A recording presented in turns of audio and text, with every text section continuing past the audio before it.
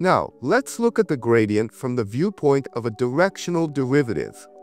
This time, instead of moving only along a contour line, imagine moving in any direction in the plane. Naturally, the change in f depends on which direction you choose. So the question is, how can we measure the rate of change of f in a given direction? Well, that's exactly why people came up with the formula for the directional derivative.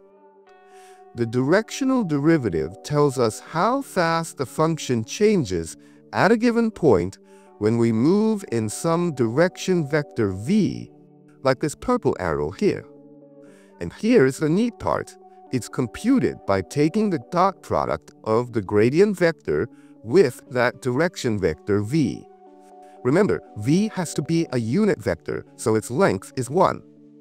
Now, among all possible directions, so in which direction does the directional derivative reach its maximum?